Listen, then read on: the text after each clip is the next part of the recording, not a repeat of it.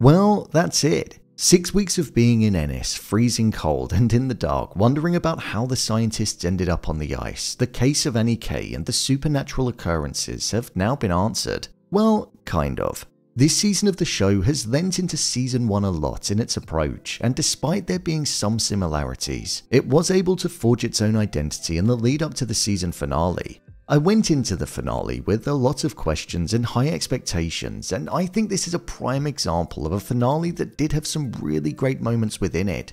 But there were also some elements of it that felt rushed, and that could solely be down to the fact that it only had a 6-episode run. So let's not wait any longer and discuss the episode whilst also breaking it down and answering all of the questions about what happened. Here is True Detective Season 4 Episode 6, Ending Explained. Just to let you know, this video will contain spoilers. What happened to Annie K? The mystery around what happened to Annie K was something which became more of a focus than the scientists by the end of the season. But after Liz Danvers and Evangeline Navarro went into the ice cave and found Raymond Clarke and interrogated him, the cave that they went down into led directly to the Tsalal Research Center, and they were in the exact location where Annie was killed. Once he was tied up, he revealed what happened on the fateful night after listening to the death of Annie on loop over and over again. Something which I felt like I could quite literally feel. The screams on loop sounded so painful, and having to listen to somebody that you once cared for but were responsible for the death of, spine-tingling. Annie was suspicious of what was going on at the Tsalal Research Center, and one night she snuck in and found a secret passageway into the cave where the secret lab was. It was here where she found out that the researchers were digging for DNA of a microorganism that could essentially save the world in terms of illnesses, and they cracked it. But in order for them to be able to essentially harvest it more efficiently, they were working with the mining company to push pollution, because that very pollution softened the permafrost, which meant that the mine softened and they could extract it more easily. So all of the deaths, stillbirths, poor water quality and illnesses were directly stemming from what the mining company and the research center were doing in order to extract the microorganism. They had the view of a few deaths for the sake of global impact. Once Annie found this out, she went ballistic and started destroying everything that she found, something which put the researchers back several years in their work. Whilst this was happening, Lund came down and started attacking her, and then all of the other researchers did the exact same. It was brutal, hence the sheer amount of wounds that were found on her when her body was recovered. Plus, what we found out last week with Hank saying that he moved the body, that was true, as Silver Sky sent him to move her to the storage unit. They were in on it because it was in their best interest too. Raymond Clarke had the ability to see the dead, and he saw Annie K coming back to him on several occasions. This is something what tied back to what Rose said in episode 2, where she said that there were some others out there just like her. Not everybody can see the dead, but only some can, and he was one of them. He said that Annie K kept visiting him, so one would have to assume that at the point where he saw Annie and hid, it was timed perfectly with the group which was led by Beatrice coming in and causing havoc. With regards to Raymond Clarke, on the night of the blizzard, he ended up going out onto the ice and dying in the exact same way that the other researchers did, frozen with the damaged eye and looking like he was in shock at what he saw. Was there some remorse there from him? Personally, I don't know. He lied about touching Annie to Evangeline and Liz, and technically he was the person that actually killed her, so I don't think that there was. He may have loved her once, but he loved his work more. There was an interesting line that Clarke said, which was, "Time is a flat circle." This is taken from Rust Cole in season 1, and in this instance it was mentioned about how Annie had been in the caves long before they were there, and long after they'd die, and that time was a flat circle and they were stuck in it. In my opinion, this line did feel a bit shoehorned in just to get another callback to season 1 of the show and a connection to a fan favourite character, Rust. I get it, because it's basically just implying what happened before will eventually happen again, as it always has, especially with the history of the town. But I don't think that it was necessary, and it doesn't really connect to the saying that well. What happened to the scientists? Now, this was the other mystery that was in the show, and something that we found out about right at the end of the episode. After the blizzard had stopped, and it felt like Liz and Evangeline were the closest that they'd ever been after reconciling, following Evangeline saving Liz after falling through the ice after thinking that she saw Holden being trapped, something that had plagued her mind since the night of the accident. She thought back to something that Clarke said about how he was holding onto the hatch to the entrance of the tunnel for an hour whilst he believed that Annie K was on the other side in the form of a spirit trying to get him. However, Liz was a skeptic on that and rushed to the hatch, and under the UV light saw a handprint that looked familiar to her. It made them realize that they were solely thinking about who killed Annie K, when they felt that they should have been asking the other question, the right question. Who knows who killed Annie K? And then, after seeing the handprint with only 3 fingers, that led her to Beatrice's house, who they only knew because she lived with Blair. I'm not gonna lie, I wasn't really a big fan of this moment, as it just felt too coincidental and deliberate. Like, I don't feel the question they should have been asking, who knows who killed Annie K, is like a groundbreaking Sherlock moment, but hey. It was in this scene where it was revealed to us that Beatrice and Blair found out about Annie K being killed by the researchers due to Beatrice stumbling across the underground tunnel. Again, something that just felt a bit too coincidental for me. And for her to then venture down there, it was something that just felt a bit too easy to write into the story. Once they found out what they were doing to the town and what they did to Annie, they invaded the research center, threatened all of the researchers, loaded them into a van, made them take their clothes off, hence why they were neatly folded, and then they were told to go out onto the ice. Beatrice said that if Annie didn't want to take them, then their clothes were there for them when they got back, but obviously she wanted to kill them for what they did. Liz and Evangeline chose to ignore what they did due to the suffering that the town had endured at the hands of the facility and the mining company, and they let them just get away with it. Something which I kind of understand, but I think it loses its sense of realism. There was too much of it throughout season 4, with Pete killing Hank and getting away with it, Evangeline killing Wheeler, and the women of the town killing the researchers. Is there even a point in having a police force at this point? They can't solve the crimes, and then when they do, they just let them get away with it. What's interesting about the deaths that occurred and the events that followed after is that it is connected to the supernatural side, but there are also logical explanations too. For example, Annie wanted the scientists to die and took them, but there's a logical explanation in the sense that they froze to death out on the ice. Plus, the same for Raymond. He felt as though Annie was on the other side of the hatch, but it was Blair. So it kind of showed the conflicting side of viewpoints in the town and amongst Liz and Evangeline throughout the entirety of the show. I do have to say though, whenever Liz would react to Evangeline saying that she thought that she could hear something, it did make me laugh because she just looked so fed up by that point. The ending. Right at the end of the episode, we cut to the 12th of May, which was considered the first long day of the year, and it was a way of showing us what happened since the 1st of January, the 15th day of darkness. This felt like a bit of a callback to season 1, with the fact that it was 2 officers on a different side of the table video recording and interviewing the main character about a case that occurred in the past. We found out that Hank had been presumed to either have been on the run or had gone missing following Otis Heiss's body being found.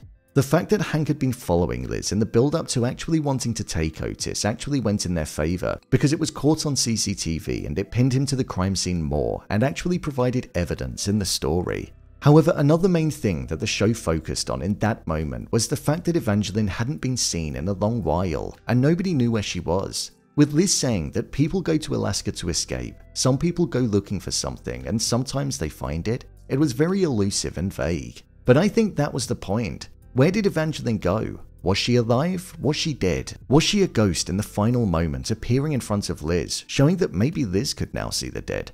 Well, right at the end, Liz looked like she was on holiday with Leah and their relationship was the strongest that it had ever been. And out of the corner of the shot, Evangeline walked into frame. The last we saw her, she walked out onto the ice, and based on the 3 times we've seen people doing that, Julia, the scientists, and Raymond Clarke, it normally meant death. But I don't think Evangeline is dead. During the episode, she finally found her true name after being told it by a spirit during one of her visions. So now she was fully understanding of herself and had the answer to the burning question that was inside of her.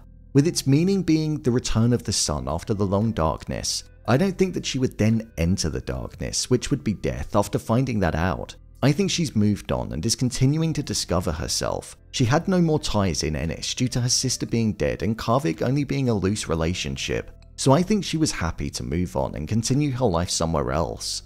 Within Evangeline's place, we saw that there was barely anything there, and I think it implied that she'd essentially just moved out. On the stripped bed, there was Holden's teddy, which Evangeline must have picked up and kept after Liz threw it while she was drunk a few episodes back. Plus, alongside that, there was a phone with a video on where she made Raymond Clarke confess to everything, showing that even though Clarke was dead, they had every piece of evidence that was needed due to it being a verbal confession, meaning that the mining company was most likely going to be brought to its knees.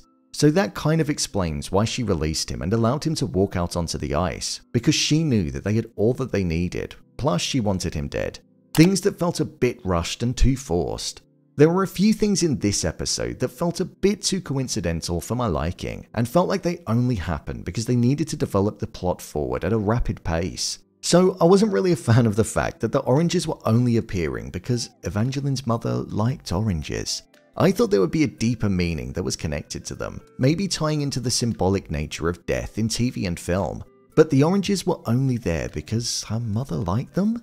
I'm guessing it was a way of showing that it was her mother who was speaking to her and reaching out, but we didn't need the repeated visual motif of an orange to get that.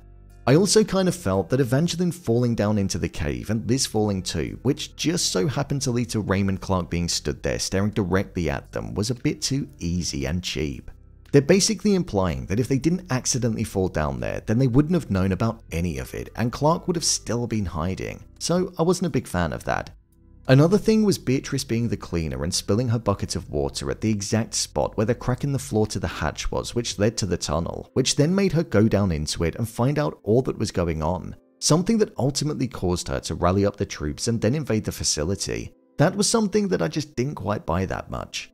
Pete and Kayla's relationship was something which was turbulent to say the least, but during this finale with Pete abandoning her again, something which she hated and was the catalyst of their relationship's downfall, she just randomly had a change of heart and was fine with him doing it, and then gave him a kiss. He also said that he'd be all hers moving forward, but right at the end he was still on the force, which would mean that he'd still be in demand, so I don't quite know what he meant by that. But Kayla's change of heart was something that I didn't quite understand, and it felt a bit shoehorned in for the sake of a happy ending. Twist and Shout was a song that Liz Danvers absolutely despised listening to, as it gave her some kind of triggering reaction, and this occurred during this episode again, just like in the first, but I don't feel we ever really got an understanding as to why. She ripped out the entertainment system in the first episode, did it in this finale, and we also saw that she was going to kill Wheeler if Evangeline didn't do it first, something which we didn't truly ever find out why. Was it because of the girlfriend being a ghost present there? Or was it because he was abusive, and because of what happened to Evangeline's mother being abused and the killer never being found? Was that the reason for her immediate response? I don't know. Anyway, we saw the song Twist and Shout being played in a flashback on the radio in the background on one occasion when Liz was with Holden, but is that enough to make it have a triggering response? To the point where she'd kill somebody because he was whistling it. Plus, also, why was Wheeler whistling it? Yeah, there's still a few questions there. I also feel the importance of the spiral was something which was a bit meh. They created a connection with the Tsalals, incorporated the spiral symbol, and made out like there could have been something going on there. But I'm guessing it was drawn on the researcher's head because it was just the tattoo that Annie K had, and it was a mark that Blair put there to show that it was in the name of Annie K? Maybe? I don't know. It's something that I don't quite get. It just felt like a bit of a cheap way to capture our attention, as the symbol didn't really relate to the way that we remembered it. The fact that the bones were laid out in a spiral, it made me think that there would be a sinister, cult-like edge to its incorporation, but there was just nothing, so I was a bit disappointed with that. Whilst there weren't loads of things that felt rushed, there were just a few that frustrated me a bit and just didn't quite make sense for me. Overall review. Overall, I think Season 4 was pretty good. I give it like a 6.8 out of 10, so it's above average. It wasn't the best season of the show, and it was far from being anywhere near as good as Season 1, but I'm tired of comparing it to Season 1 because it's just not going to live up to it. However, in terms of detective dramas, it achieved what it needed to. It had twists, it had me constantly guessing what was going to happen, it made me connect with the characters, and it took us on a real journey with a solid ending. One of my favourite things about this season, and the finale specifically, was the environment. They made it feel so haunting, frightening, and like you had to fight against nature to survive. So much so that it was almost a character in the show that was going against the leads. The sound of the wind was something that I thought was also incredible. For a brief moment, I felt like the calling that people heard before going out onto the ice and dying was the wind, and the almost calling nature of it, because it blended in so well with the voices that Evangeline was hearing. One of the best moments for me during the finale was the scene that took place between Liz and Evangeline in front of the fire, where Evangeline told Liz that she saw Holden and he said that he could see her. I really felt the pain that Liz had in that moment and the mourning and grief that she was going through, having never really gotten over the death of her son. Something I will say though, it feels like she couldn't care less about Jake being dead. Not once did she ever think about him or have visions of him, so that was definitely interesting. Was I a fan of the supernatural edge? I was until I wasn't, that's what I'd say. I quite liked the supernatural side that it had, but it was just kind of ambiguous at the end, which does lean into the whole supernatural side of things. But all of the dead that were pointing towards Evangeline and the seeing of the dead didn't really amount to much in my opinion. Clarke could see the dead, but he just seemed like he had some issues with his mental state by the end, so it's hard to ever truly know just how real it was. Rose said at the start of the show that the dead want one of three things when they appear: to tell you something, to take you away, or to just visit you. And it feels like Julia was taken, but Evangeline was told something, her true name. So maybe there weren't bad intentions there at all. I don't know. In terms of the identity behind the placing of Annie's tongue in the Tsalal research facility and Clarke not being responsible, the researchers not, and Beatrice not either, I think that's just making a point that not all cases get solved with every answer being known. It was similar in the season 1 finale as not everybody was caught. With regards to the tongue, the likes of Hank could have done it and placed it there, or maybe even the people from Silver Sky Mining. The way Beatrice said that it wasn't part of her story, it does make me think that it could actually well have been. But there was no point in holding on to details like that when the main parts of the case were solved. Another thing that was similar to that was who wrote "We are all dead" on the whiteboard. Was it the women after taking the researchers, as they knew what was happening in the town, so could it have been a message implying that they were aware and that they were killing everybody? Or was it Raymond Clarke after he'd emerged from the tunnel underground? He did say that he was initially down there for maybe an hour, and we know that he emerged from time to time as he was spotted by the delivery guy, so maybe it was him who wrote on the whiteboard in reference to the fact that he was seeing the dead. One moment that was really small in the finale, but I quite liked, was the final shot of Pete. We saw some great moments in this episode of him being numb to what was going on with regards to him having killed his father and cleaning up the blood, and then having to put the body in the water himself. The final shot of Pete was him lying in bed with his son and having a smile, but there was a moment of realization there. The realization that he killed his father and that he'd have to live with that every day. Just like what Rose said, the hard part had just begun. He once sat alongside his father like his son was alongside him there, just harmless. But obviously, we know how that ended. I think Jodie Foster and Callie Reese had a good connection throughout the show, and it definitely got better with time. It's no Rust and Marty, don't get me wrong, but Danvers and Navarro were enjoyable to watch for sure. You could tell that they'd been through a lot together, and the differences between them allowed their relationship to flourish and to feel a bit more authentic. Would I recommend this season of True Detective? Well, yeah, I would. For the most part, it's a great season of TV. I think it does have some issues with the ending, but it's not a bad ending by any means. It's unique in its approach, it's original, and whilst not as good as the first season, I think it is a good season of TV. So, there you have it, True Detective Season 4, Episode 6, Ending Explained. I just want to say a massive thanks for tuning into the True Detective videos that I've been putting out every week. It's been great fun covering the show and chatting theories with all of you guys. Be sure to stick around on the channel as I'll be doing some videos on True Detective over the course of the next week so you can still get your fix of the show.